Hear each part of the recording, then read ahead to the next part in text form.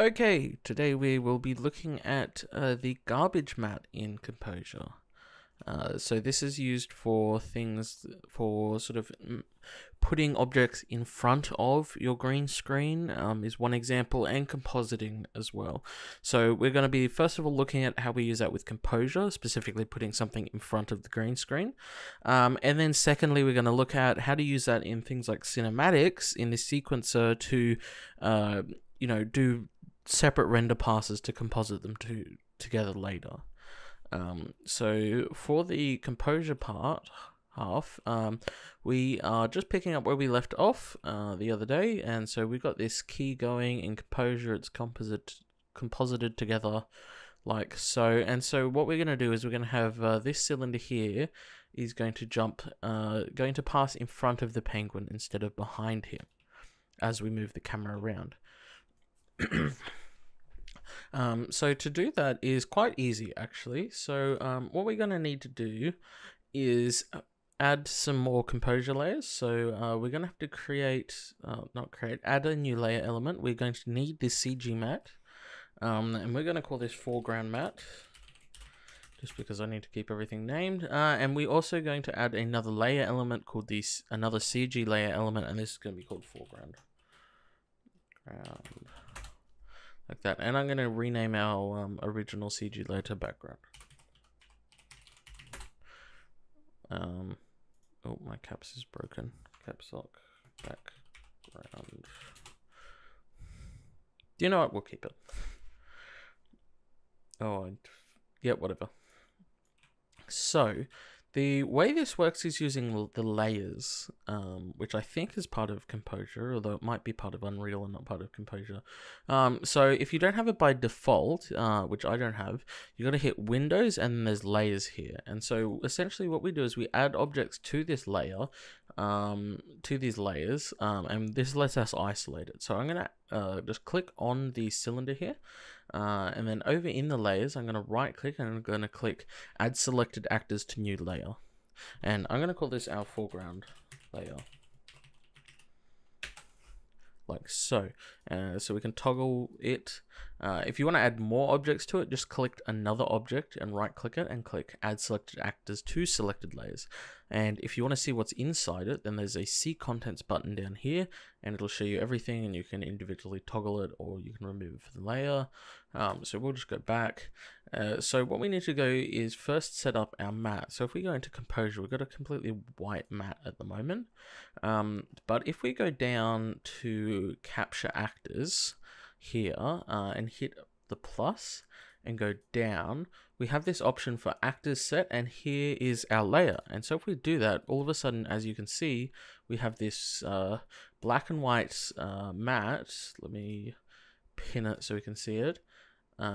Like that. And so as I move the camera around, as you can see, it matches up with our cylinder. And so that's the basis of how we're going to be doing this. Like so. So the last thing we need to do is we need our foreground foreground. Let's unpin that. Which will be the render that goes on top of the green screen rather than behind it. So to do that, we're just going to click on this CG element here, and same again, in here is a capture actors, and we're going to drop down, and under actor set we're going to do foreground, and so as you can see, it only now includes our cylinder. Now in the background as well, if we click on it, we're going to do the same thing. We're going to go capture actors. This time we're going to exclude our foreground layer. And so as you can see now, it's missing that cylinder in this render pass. So, the last thing I forgot to mention was in our foreground mat, you do have to change it from the mat type from holdout to garbage, which just inverts it. Like so. Alrighty, so to comp all this together in our comp material, we're going to have to create some new render targets. So materials. So I'm going to create a foreground render. I'm also going to include a materials, a foreground mat, like so. And I'm going to rename these CG1 to background. Okay, now just following from what we did last time. So in here we need to, on both the matte and the foreground, we need to, not add a render pass, we need to go to output. We need to go to our render target asset, and I'm just going to drag out, what are we in, the matte, so matte, like so, and this one. We also need, where is it, outputs, render target asset, and that one, like so. So now if we open up our comp, all we're going to do is use another one of these over nodes. So we just grab another one over, and I wish I could drag and drop it in.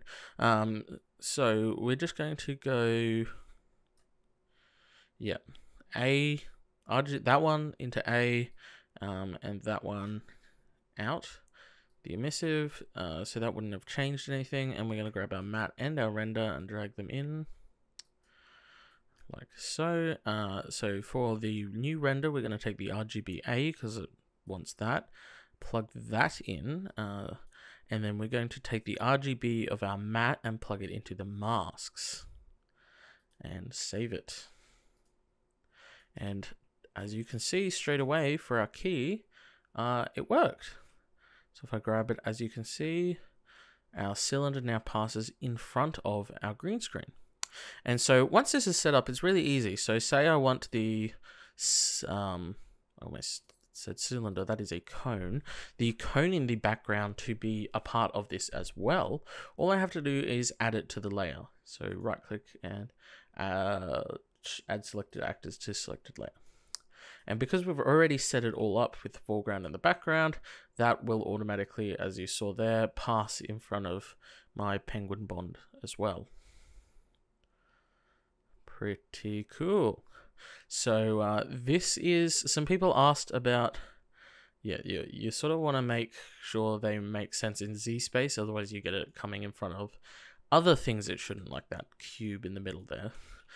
So someone asked how to do a mask, a green screen, and so this is going to be the method of doing it, using this matte masks, this matte, sorry.